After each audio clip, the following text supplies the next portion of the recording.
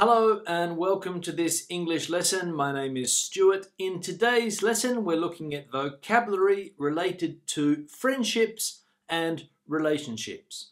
Let's go to the intro.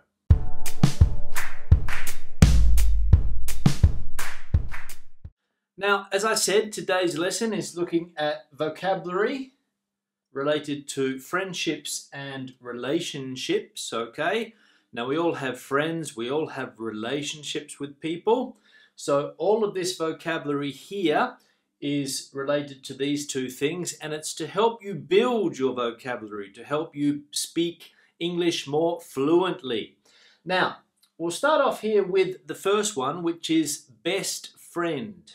Now, your best friend, obviously, is the person that you are most friends with, okay? So we can say best friend, or as we do in Australia, we say best mate.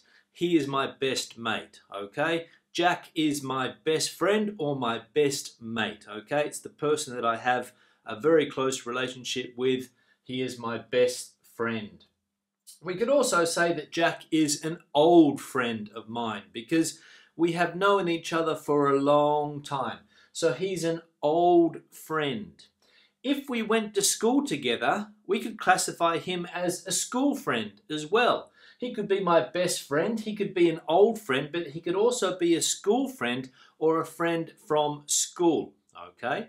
Now, even though I don't go to school anymore, we could still consider this person to be a school friend, somebody that you met at school, okay? So the idea with school friends is that they're people that you went to school with or people that you are going to school with. They are your school friends. Now, we can have workmates, okay? Workmates are the people that you work with.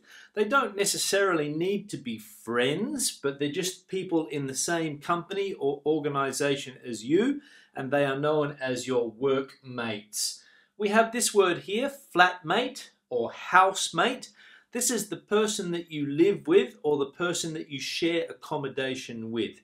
So you could say that Peter is my flatmate or Peter is my housemate. Again, doesn't necessarily need to be a close friend of yours, but it's somebody that you have a relationship with because you're sharing accommodation or you're sharing a house together. So your flatmate or your housemate.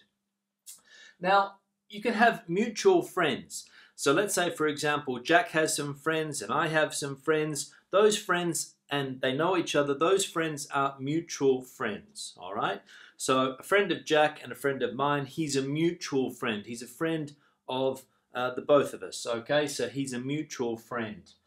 Friend of a friend, okay? So if Jack had a friend, and his name was Sam, he would be a friend of a friend. So Sam is a friend of mine, okay?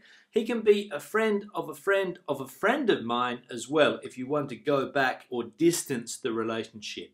So Sam is a friend of mine, or a friend of a friend of a friend of mine, we can also say as well.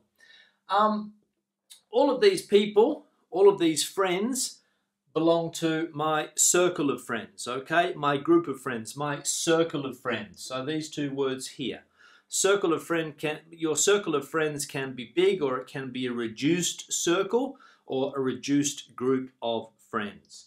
Now this word here is interesting, peers, okay? Your peers. Peers are normally people the same age as you, or people that you work with that are on the same level as you inside the organization. So peers, okay? Peers, okay? People that you are more or less the same age as, or you have the same level in a company. They could be classified as your peers. Now, with friendships and relationships, we get to know people. We get to know people, okay? We become friends with people. We can get on well with people, or we can get on badly with people. So we can get on well with them, and we can get on badly if the relationship is not so good. We can have a lot in common. One of the reasons why Jack is a friend of mine is because we have a lot in common. We like to do similar hobbies, okay? So we have a lot in common.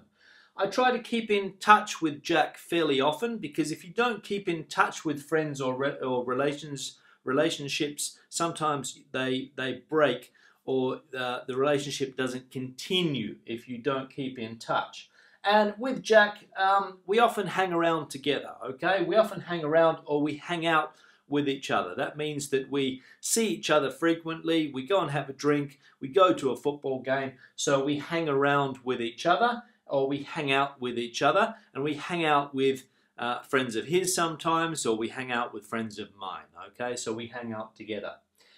Relationships and friendships, sometimes you grow apart, you distance yourselves, okay? You grow apart.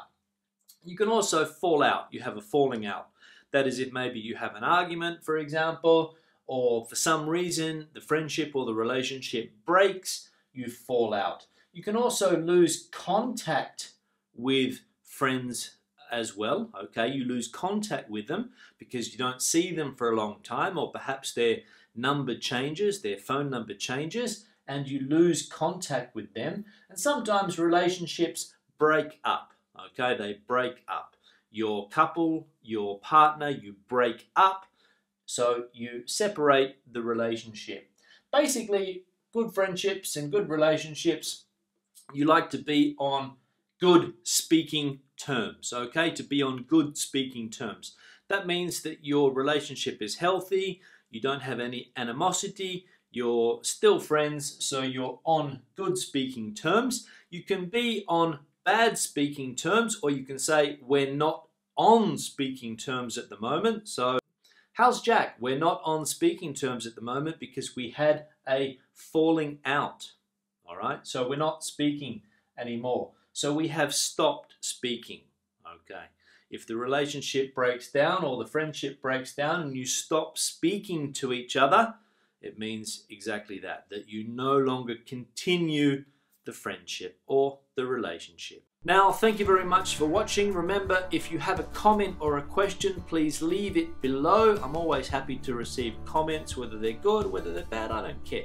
Leave a comment below if you want to. Also, please share the video on social media, your Facebook, your Google+, and your Twitter. And I'll see you in the next lesson. Have a good day. Bye.